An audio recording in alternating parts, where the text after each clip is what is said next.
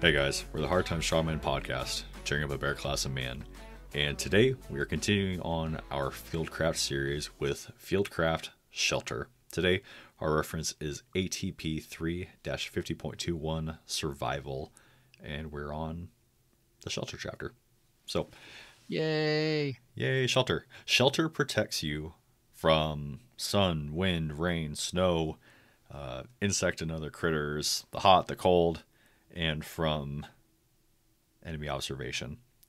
It is you against the world, and shelter is what that buffer is made of. So your primary shelter is your clothing. Your first line of defense is your clothing. Your clothing needs to keep you dry, needs to keep you warm or cool, out of the sun, and away from bugs, insect, other critters. Along that same lines, if you're going to wear boots, dude, break those things in before you wear them out in the field. Otherwise, your feet are going to look like you stepped in some freaking nasty stuff and now you got some blisters. Oh my gosh, we had a dude at Basic who, you remember Basic boots, but oh god, the bottom of his foot, the arch of his foot, literally the entire, like probably half the pad, half the bottom of his foot, oh my god, completely sloughed off. Like, it was one of those things where you could see the blood through the boot. I was like, oh wow, oh, that's nightmare fuel, so bad. So how did you avoid that? I know how I did, but how did you avoid that? How did I avoid that? Freaking moleskin. When I threw those suckers on by the pad. So it's just maintenance. So I mean, we're doing this for narration purposes, right? But you know the hot spots. So when you're walking for a long time, you'll start to feel hot spots in your feet. Stop. Yep. If you're able to, stop, assess, because those hot spots are your friction points, right? That's where your socks aren't doing their job. That's where your boots aren't doing their job, and your feet are paying for it. If you can catch it early, you can squeak by without a blister. But if you've been doing this stuff for a while, you know where your trouble spots are. So I'd say apply moleskin. So moleskin, that's just it's a fancy tape that has some extra padding and some outer friction on it. You cut to size, throw it on, and it adheres to your foot, and it acts as a barrier to your socks that will potentially get wet and rub, and your boots, which will potentially get wet and rub. I've also heard of guys doing duct tape, and that I've heard of that working. Too. That's now, it doesn't have the padding, and I'm not sure about the adhesive on your skin for a long time, because I've done projects where we have to use a lot of duct tape, and where my thumb has been on the adhesive, and I've been ripping it over and over and over again. It's like rubbed my skin raw. So I don't know if that was the adhesive or the friction of me constantly changing that out, which wouldn't happen if you kept it on one spot. I've not personally tested it, but I've heard of guys doing duct tape. So I just doubled up on my socks. Doubled up? Oh man, that's a risky move. So it got a tight fit, but there was no chance of the boot rubbing against anything. You know what I did? You know what I have done before is put my dress socks underneath my work socks. Yep. Same principle. Yeah. Just doubled up on the socks. The only thing is your socks are going to get wet, and then it's not going to matter. If they, well, I don't know about you. My feet sweat a lot. So, I'll sweat through a pair of socks, and then everywhere that's wet, it's like your sock isn't there anymore. You're just rubbing anyways. No. So yeah, I get you. Mine don't really sweat nearly that much, but yeah, I get where you're coming from with that. But that's when the whole adage of stop, take a knee, drink some water, change your socks. I was going to say the gold standard is changing your socks. Yes. That's 100%. The gold standard. Carry change extra. Socks. And if you know your feet are going to sweat, carry extras. Well, socks. Changing out your socks, and then or boots. And then foot powder. That is my secret. Is I freaking swam in foot powder back when we would do rucks. I'd literally just dump it into my boot before I put it on. I'd take my socks off. I completely do my entire foot in foot powder. Put my socks on. I dump foot powder in my boot. Put my boot on, and that's how I survived without getting tore up. But Yeah. if you have it available, great tool. If not, do what you have to. But Yeah, exactly. whatever That's what I works was for gonna say. you. Do what you need to do. Not your foot, but the inside of my thighs would chafe really bad. Oh, get chub rub. And Yeah. yeah, so what was it called? You bought Chub Rub. Mine was like Aqua something. It essentially came in like a deodorant container, but it was literally just you know, It just wasn't Astroglide, was it? yeah, it was Astroglide. Yeah. Astroglide. Oh my god. But something else I Oh would my do though god. is I would That stuff's been around since the 70s. yeah, dude, and it works. It's awesome. What I eventually did though was if I had it on me, I would use Vaseline or white petroleum jelly Mm. on the inside of my thighs. If I didn't, I would use my deodorant on my thighs, and it Oh did the same yeah. thing. Yeah. Any of those problem areas, like you have to Yeah. minimize the friction there. Yep. Along with, so we talked about your clothes need to keep you warm and dry and cool, out of the sun, away from bugs. So field uniforms, already come with a insect repellent already imbued in the fabric. You can also buy that and put that on your clothing. Something else I would highly recommend is like the Kiwi water repellents. Yeah. Anything Kiwi that makes some good is stuff. that is hydrophobic is freaking money. Bringing your boots, wool. I'll say wool all the time. It is more expensive, but wool, it retains its insulating properties when it's wet. So if you're cold and wet, it'll still keep you warm. It's not going to just lose all of its properties like cotton. Cotton, you'll freaking die. Yeah. But wool will actually be able to keep its insulation properties. It's antimicrobial. Downside is it's itchy. Not all of it. You can find blends. You can find types that aren't That's scratchy. true. That is true. But the old school is like the old school army blends. Yeah, dude, what are you gonna do? Like, it's Oh my god, horrible. they're horrible. Yeah. But so antimicrobial. So underwear, undershirts, socks. Things that normally like cotton will like just suck up all the funk and just put you on your butt. It smells so bad. Yeah. Wool won't do that. It's antimicrobial. It doesn't care. And it's also fire Challenge accepted. retardant or flame resistant rather. Challenge accepted. On both parts. Dude, go ahead. Like, it's been around, and that's why. It's been around for generations. We know. Like, we know it does this stuff. That's why it's the best.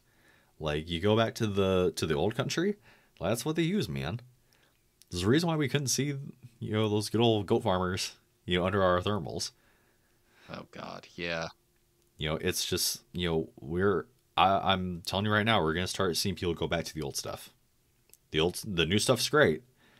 New stuff's great, but the old stuff, more readily accessible and Cheaper. way cheaper. Another point. So cotton, yes, it wicks moisture, but it loses about 90% of its insulating properties when it's wet. So Yep. What's the degraded adage? by, Do you remember? Cotton kills? Yeah, cotton kills. Yeah. Sounds familiar. Yeah. Regardless of the But fabric, your clothing, so the usefulness of your clothing will be degraded by sand, soil, funk, anything. So you have to think of, however your fabric is knitted or woven, whatever, if that gets gunked up by sand or mud or dirt or whatever, it's losing the breathability. It's getting heavier. It's becoming more abrasive. It's losing its worthfulness, or is lessening its worth, rather. It's usefulness. Oh, so how do we take care of that? Clean your stuff. Clean your stuff. Yep, clean your clothing. It's just like clean your rifle or your equipment. It's upkeep of equipment.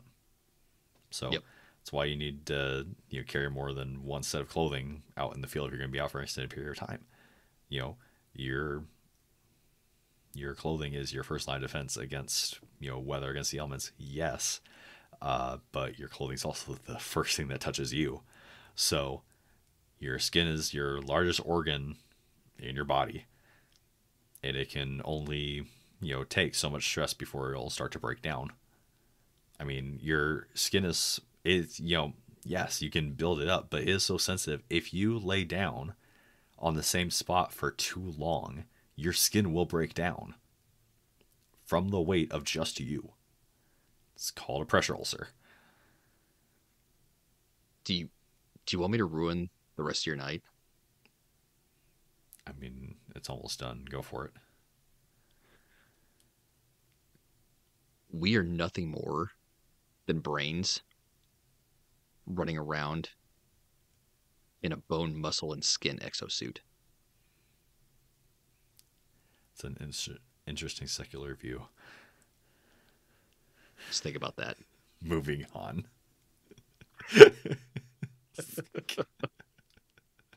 So, all right, like you tried to lean into earlier, how do we care for our clothing? get a fancy little mnemonic. We have the mnemonic of colder. Colder. What does it stand for? All right, so colder stands for clean, overheating, loose layers, dry, examine, repair. Clean just means exactly what it sounds like. Keep your clothing clean, not just for hygiene and comfort, but keeping it clean helps to retain the clothing's insulation properties. Overheating. Avoid overheating. So adjust your clothing so you don't sweat. Freaking core memory for me every time that we would go out for a platoon run, and it was, oh god, under 50 degrees. All right, take it off there, because we all have our our cold weather stuff on, and we go right back down to summer PTs. Just a short it'd be 30 degrees, and we be down that, because when you're running, when you're active, you're going to heat up. You will be warm one way or another. Mm-hmm. And if you keep up all those layers while you're working, while you're sweating, that's how you're going to get hypothermia. You're going to sweat. And then that sweat's going to cool you down. And, not great line of events after that. Because wet clothing loses insulation. When sweat evaporates, the body cools. That's what sweat is for. So when you're working out in the sun, your body sweats, you get covered in water. That water evaporates, takes the heat with it. It's the whole body mechanic. That's the whole function, right? If that happens, thermodynamic properties. Yay! If that happens in 20-degree weather, you're not going to have a great time. Yeah, straight up not having a good time. So, something else. Your head and your hands act as easy heat dissipators when you're overheated. What do I mean by that? I mean, if you're all bundled up and you get hot, take your beanie off. You lose 80% of your heat through your head. Then you just see the steam coming off people's heads. You literally so fun to watch. So you literally lose 80% of your heat through your head. Yep. So that goes both ways. So if you're hot, take your cap off. If you're getting really cold, throw a beanie on. Throw a head covering on. Something. Especially with your hands too. Hands, groin, armpits, head. That's all where a lot of your heat is going to be concentrated. Yep. So loose layers. What we're talking about this, we mean wear clothing in loose layers. So wear loose clothing and wear it in layers. Let me try this again. Loose layers. We're talking about wearing clothing that's loose and wearing it in layers. Layering allows the air to get trapped and adds insulation value. So like we were talking about in our winter preparedness episode, when you were talking about the homeless guy stuffing newspaper into his jacket, right. Yeah, he's creating that barrier of not only just like an actual physical thing, but also the air. He also trapped in there in between the ridges and everything. It adds as insulation. So as your conditions change, you can either add more layers or you can take them off. So, hey, third, take them off. Well, crap, guess we're going to be cold for about 15 minutes. So without getting into the whole system, right? So the Army has, all these, the cold weather system, right? The, first layer obviously being just your normal fatigues, right? But your silkies, right? Your first, layering base layer is fitted really loose. So it's moisture wicking material, and it's very loose, to build up that that space, right? Mm-hmm. Something else you can see is people that are really into hammock camping. They have a kind of an outer, they can have an outer shell that goes around their hammock, and all that does is it just traps a insulating bubble of air Oh, cool. around their sleeping system. And I've seen dudes in that in like 20-degree weather, less, and they're toasty. Anything to add that little buffer goes a long, long way. D, dry. So keep your clothing dry. Wet clothing conducts heat away from the body. So, evaporation, like what we talked about.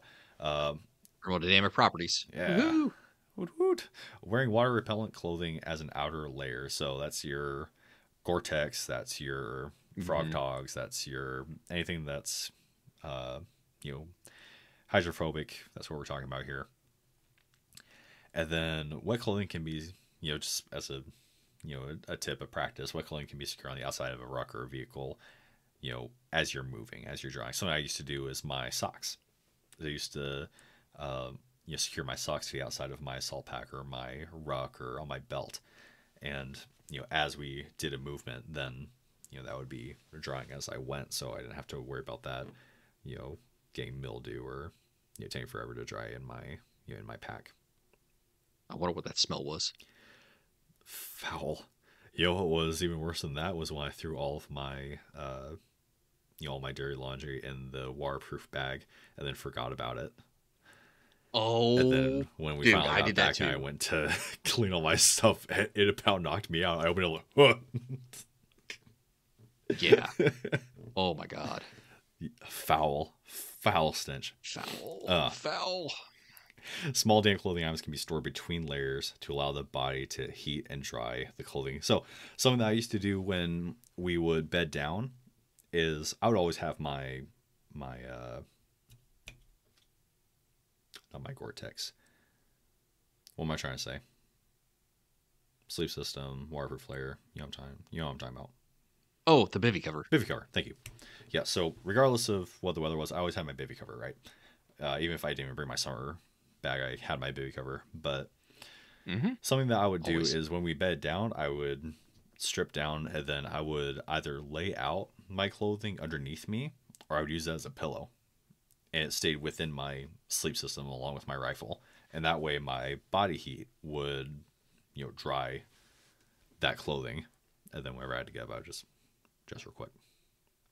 So I've done that too, but it made the inside of that baby cover so freaking humid that I just said screw it and just left it outside. Well, you need to crack it open. But it would, you have so much condensation in the morning. I had to do that. Otherwise all my stuff would be... and so the way I did it is you just gotta hang it in the right spot. I had my poncho over my ruck, and then I had my bivy cover and my in my rifle and my bivy cover with me outside of my sleeping bag, just so it was just layered away from the water. But and like you said, so if you keep cores like 550 core or something, then you can hang up your stuff when you bed down. Exactly. Keeping in mind, don't make a freaking gypsy camp so people can see where you are and everything, but be mindful. But a great tool to use if you have some extra cord. That's what I did when we were in the field. Like I'd bed down right next to the striker, and then I just string some 550 cord along the underside by the wheels. Oh, it makes just hang up your wet quality stuff of there. Your quality of life goes up way high when you do those little things, especially if you have a vehicle. Yeah, those things are huge. Oh, and then if you're trying to dry by a fire, we never got to camp with a fire. We always did cold camping. But if you have a fire available, 3-second rule. So what I mean by that, you should be able to hold your hand at whatever space that you're trying to dry your stuff for 3 seconds. If that makes sense. Yeah. So if you're able to leave your hand there and it not be uncomfortable or hurt, then that's a good distance to dry your clothing out so that it won't catch fire. Yeah. exactly. or melt. Good story for I was gonna say good story from when I was a kid. My dad was elk hunting with a buddy, and he fell asleep with his boots propped up by the fire. Oh God, you told me about this. Brand new pair of boots. Woke up when the sole was completely melted through onto the rocks. Oh Not a great time. no! Did he have another pair with him? What do you think? Oh, It's not a good time. oh boy, no! He was really mad because just new freaking boots. Brand new pair of boots. Yep. Moving on, examine. So periodically examine your clothing for wear and tear and cleanliness. So something. Oh well, that is listed right after this. Repair. So Yep. Repair. have a cleaning and repair kit with your clothing at all times. Something that they had built in whenever we had our army issued stuff. They had a little patch in the back right pocket. Yes. I think back right pocket. Yes. Just tear it open and Of the pants. There you go. You have a cool adhesive patch. But you can expand that into a Ziploc bag. So have a couple of those patches. Have a mini sewing kit. Have duct tape. And what else? Extra buttons. I was trying to think everything that I've had to do in the field. So I've had to sew my own stuff. I've had to use the patches. I've had to rebutton a lot of my own stuff. Something that you can do field expedient is taking the outer cover of a 550 cord. You can melt that, and it can be used as a decent adhesive patch. Shugu. Great. Yeah. But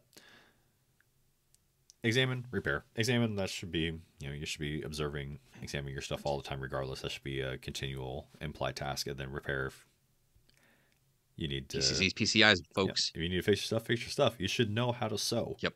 You should know how to sew. Yes, learn how to sew. You should know. Even crappily, how to sew. Period. Basic stitches. They're not hard. Yep. I'm going to say it right now. If you don't know how to sew, your mom failed you. Also, if you're a grown man, you should know how to sew. And if your dad didn't know, then your dad failed you. So, learn how to sew. And his dad failed him, probably. Oh, yeah. Hey, guys. Seven from the Hard Times Strongmen podcast here to bring a quick word from our newest sponsor, Blackbeard Fire Starters.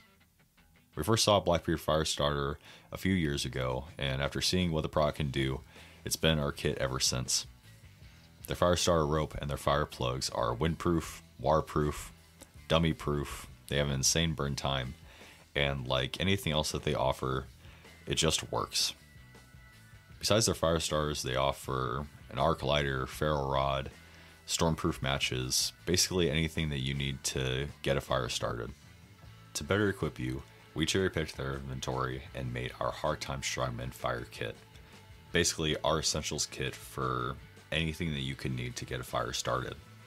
But besides that, they're offering 10% off anything in their store when you use the code STRONGMEN. We love the guys at Blackbeard Firestarter. We love what they're doing. We trust them and we trust their products. And we honestly can't recommend them enough. Make sure to check them out online at blackbeardfire.com or on Instagram at blackbeardfire. Huge shout out to the guys at Blackbeard Fire for working with us and for bringing the fire. As always, guys, stay in the fight.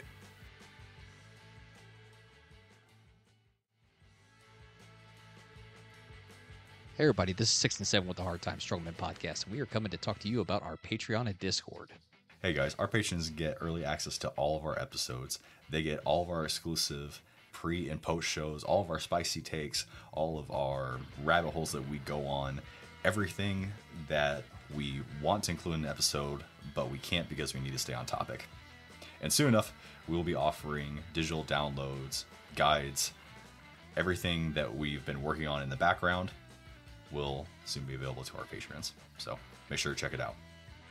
And come hang out with us on Discord. Speaking of the spicy stuff, this is where we discuss most of it. Once you're there, you'll get access to all of our in-depth discussions, including stuff like homesteading, fieldcraft, medical, camping, communications, shooting. You like ARs? Come talk to us about it. You like 4x4 vehicles and prepping? Come talk to us about it. You like tannerite, thermite, napalm? Come talk to us about it. All of the campfire talks that would get us kicked off of other platforms, it's right there in our Discord. Come join our community. We're active on Discord every day. We're interacting with members constantly. We have guys from every walks of life coming to contribute their expertise to all of these various fields and subjects that we've been talking about. Come join the Discord. Come join the Discord. Join our community. Build up that better class of man. Now back to the episode. So, shelter considerations. Your environment is definitely going to dictate the shelter needed.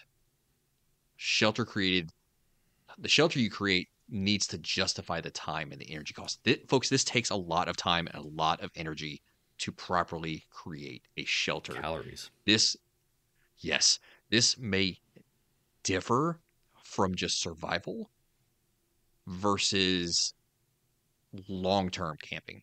Like if you're out there actually building a freaking hey, my name is, I can't remember the guy's name, but the freaking Marine sniper from Alone who basically created a freaking stone fireplace in his shelter. Cottage.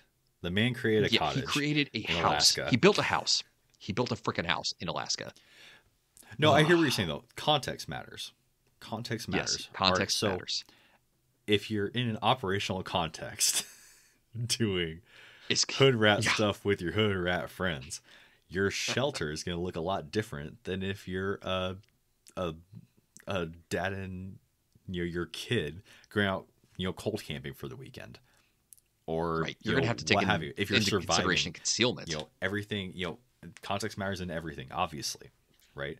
But your environment, your weather, your time of year, your climate, your geographical location, everything dictates, what that shelter needs to look like to stack the odds in your favor. That goes into your site selection. Mm-hmm. Okay. So operational context, does it provide concealment? Everything else, do you have elemental protection from wind, from rain, from the sun being down on you? Yeah. Mm-hmm. So, what about insects? Are you bedding down on a freaking fire ant colony? Okay. Are you in a natural? Are you in a natural line of drift, or are you on a natural game trail? Do you have leaves of 3 hanging out everywhere where you're trying to camp down at? Okay. Are you bedding down in some animal's freaking den? Yeah. Bad time. Referencing Alone again, dude. I think first episode got dropped off, and he's like, "Oh crap, there's a lot of scat around here." He's trying to find a good place to bed down because he's starting to get freaked out because he's seeing a lot of bear marks, scat, cuts on trees and everything. Mm-hmm. Looks up and he sees Mama with a bunch of cubs in the trees. It's like, nope. And he quit first day because what a horrible place to be dropped off at. Right. I mean, the producers screwed him on that one. They should have done a better. There wasn't a lot of safety considerations there. Escape routes. So not just from dramatic Hollywood stuff, but say you have a fire, or you have a flat. Words are hard. Flash flood, or anything else that could cause you to have to leave your shelter. Right? What does that look like? I mean, just safety considerations. All right, are you surrounded by widowmakers? Your situation. He doesn't mean the spiders, folks. No, dead trees. Yes. Sorry, old slang. But also spiders. Also spiders. But yeah, no, your situational awareness, you actually being able to observe and make a decent, gut call on an area based off of your observations and your prior knowledge is huge in this. Right. That's going to, your site selection is going to lead into your construction of your shelter, right? So is this going to be mainly a natural type of shelter? Is this going to be mostly, out of man-made materials? So you can use natural walls, fallen trees, large boulders, those sort of things can be used as heat reflectors. If you have fire, you can screen from elements like wind or or rain, if you have a little outcropping, also be in mind that you're not the only wild thing out there. And, Correct. like you said earlier, you could be stumbling up on, if it's too good to be true, it probably is. So you could be stumbling up on, a den or, whatever. Also, if you're going to be the one using fire, make sure that you have good ventilation for wherever you decide to set up camp. Yeah, otherwise you're gonna deal with some carbon monoxide poisoning. So that's not fun Ever. ever. Not that you'd know because you'd be asleep and dead before you really realized it. You get the good sleep. The permanent kind. I just wanted to throw in too. So we talked about, Alone. I think it was that same season, or maybe it was like season 2. But me and my wife got so frustrated because there was this one guy that literally took forever. Like it was almost the end of the season before he ended up having to quit because he never got around to finishing his shelter. Oh Like, God. and he was building like a legit log cabin. Like, he was, cutting those rounds, everything fit exactly. Like, it was gonna be great, but his priority of work sucked. Yep. Like, he I think took, I remember that one. yeah, like he took forever. It never got finished because he eventually started feeling the effects of malnutrition. So like he was walking, his legs just gave out on him, and he couldn't continue. Mm-hmm. But this guy was trying to build this whole huge grandiose shelter. He's like, oh man, we're gonna have a really hard winter. I need to make this thing perfect. And he was so hyper focused on that. He had such tunnel vision on that. He didn't complete his other priorities at work. It's better Yep. to have Priorities of work. something that is functional and usable and done than something that is perfect and unfinished. Correct. And one of those things that you can use to make it mostly finished is your insulation. Good things of insulation include, pine balls, moss, leaves, basically anything that adds a barrier between you and the ground or you and the elements is going to be good for insulation. Yep. Anything's better than nothing. But if you have the choice, I would go with pine balls. Yeah, I was gonna say you can get those a lot of a lot of volume with those. Yes. That is A huge. lot. And I grew up in it.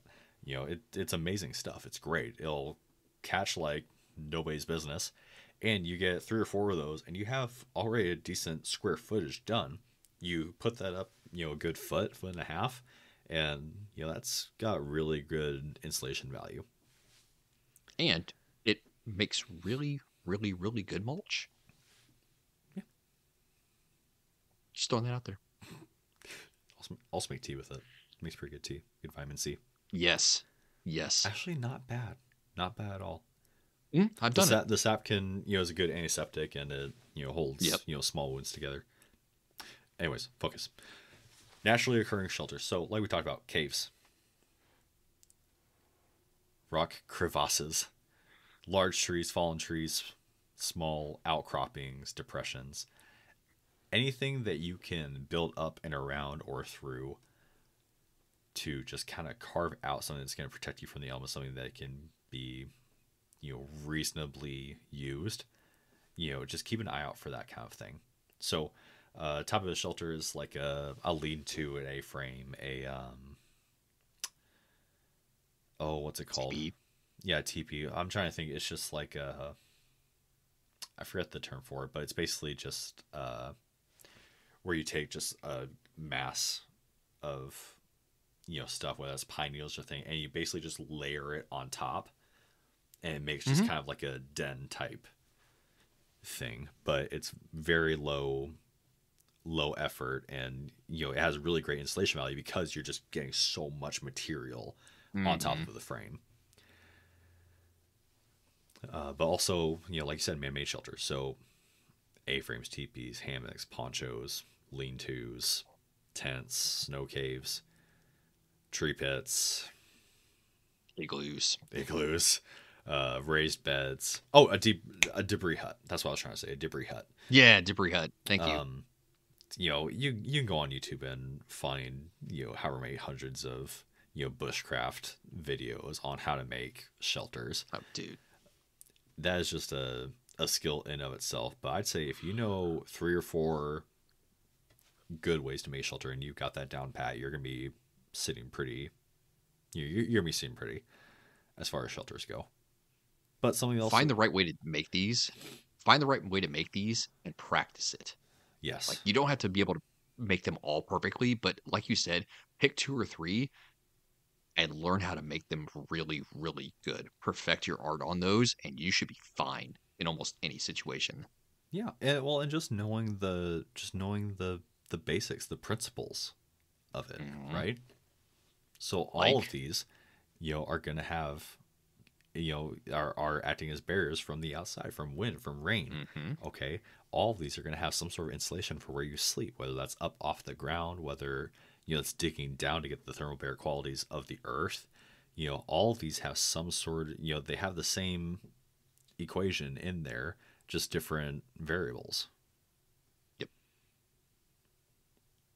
Like you want a minimum of 6 to 12 inches of insulation above you to be able to retain that heat, because heat rises. Thank you, Dark Knight Rises. We should all know that by now, if you've ever seen that. But And you need a yeah, a minimum good rule of of thumb 12 inches of insulation below you, below because you. Yes. the earth will suck all the heat out of you like Yep. nobody's business. Yep. There is a reason why hell is so hot. I'm just kidding. Hell's That was a frozen good one. You you reached a little bit. That was pretty good. over. Oh man. You did it No, you can funny. cut that part out. That was inhalation. Yeah, it goes without say, provide ventilation. There's a reason why all man-made tents are going to have ventilation, right? So if you do too good of a job at retaining, your insulation, Your then heat. you're gonna, smoke yourself out essentially. Yep. That We've carbon seen that dioxide quite is a few gonna times on build Alone. up, and you're done. Hmm. That being said, man, do you have anything else for that? Just any last episode? I think in the pre-show we talked about a little bit. Just had a cool run-in with cold camping with my boy on accident the other day, Hmm. last weekend. Yep. But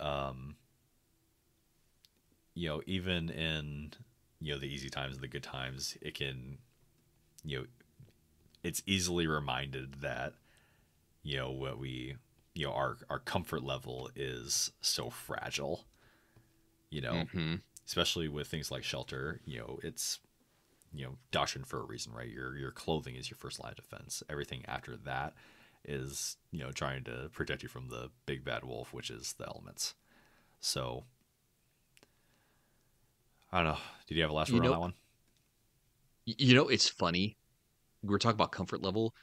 The Army did a really good job of preparing us for that, because I am still more than comfortable enough to grab a sleeping bag and a bivy cover and sleep on the freaking ground. Mm. My body kind of hates me for it afterwards, but he, that was actually probably one of the first things, a kit that I went and grabbed, was the 3-piece sleep system, Yeah, the summer bag, winter bag, and the bivy cover. Oh, of course, the stuff stack, but you know, still, like, that was one of the first things I grabbed, because it's just like, I mean, if it comes down to it, that's my shelter. yeah. I was gonna Unless you say, have your bad luck where you woke up at 6 inches of water. that is my only non-negotiable in any sleep system I have is the bivy cover. 100%. That is my only non-negotiable because it is miserable being wet and cold. There's nothing like it. Correct. And it can also kill you. But like you said, my man, my standards for living is so low at this point. I Like, know. I told you that story early about last weekend where it was like I woke up at what, like 2 and 3 in the morning. It was like 40 degrees, and I rolled over, like threw extra parkas on my kid, and then I was like only under the wool blanket. But I was like, man, this sucks. I like, it hasn't been this bad since I was in the Army. But then think about, I didn't shiver. I wasn't shivering at all. I was just like, oh man, this sucks. I've shivered when I was in there so hard that I like threw something out. Like I like had a muscle Yeah. strain. I shivered so freaking Hmm. hard that I was like sore. Like Yep. I've not been that bad ever since. Like I've had nights where I thought that I was gonna get frostbite.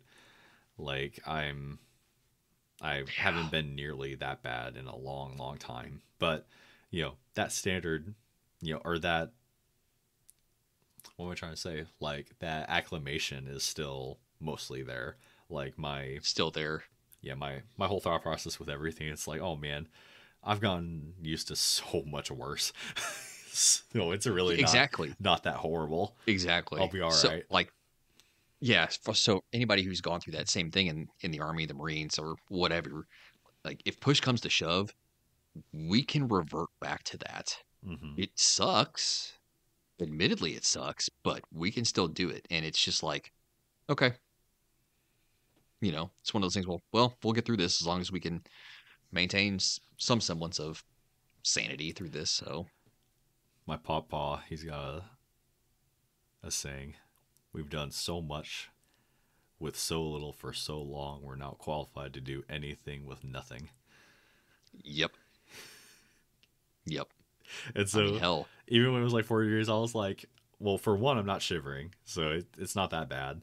But two, I'm in this Gucci rooftop tent, like mm, 6.5, 7 feet off the mhm. ground. Like I'm on a foam mattress. I'm fine. Like, Yep. No, dude, exactly, exactly. And it, as I've seen before, and actually I adopted this saying, the Army taught me how to be professionally homeless. yes, yes, 100%. Yeah. So we are very comfortable with functioning with very minimal things in the wild. Hmm. So So, that's all I got. all right. My last word would say, or I would say, this is like land nav.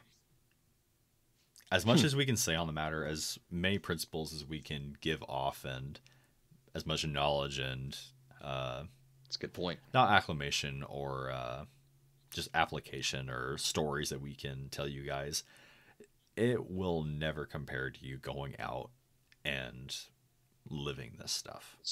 Yeah, experience it yourself. Yeah, it will never compare. And, suffering, being out in that cold is the best possible teacher. Best possible teacher. So I would say, yes, please, I think that our advice is pretty good. Please follow our, our guidance. Make sure you have good base layers. Make sure you have, solid, good clothing and shelters and, the sort of thing in place. But it doesn't matter if you don't go out and do it. So get out there and do it. We're gonna do it. As always, guys, we're the Hard Time Strongman podcast, cheering up the Bear Class Man with another Fieldcraft episode on shelter. Stay in the fight. Stay in the fight.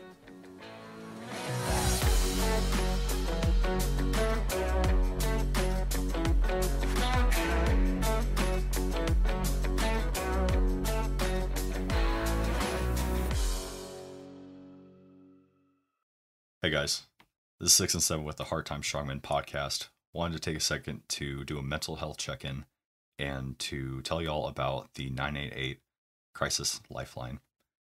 So, the 988 Lifeline is a national network of local crisis centers that provides free and confidential emotional support to people in suicidal crisis or emotional distress 24 hours a day, 7 days a week in the United States. You can reach the Lifeline at 988lifeline.org, or you can call or text 988 to get help, to get someone real on the phone. Every struggle is different. Every struggle is hard, but you are not alone in whatever you're going through. As someone who has used the 988 crisis line, I fully recommend that if you're feeling any of those feelings of depression, suicide, hopelessness, get in touch with them immediately. They will help you. They will listen to you. Once again, guys, you can reach the Lifeline at 988lifeline.org, or you can call or text them at 988. As always, guys, stay in the fight. Stay in the fight.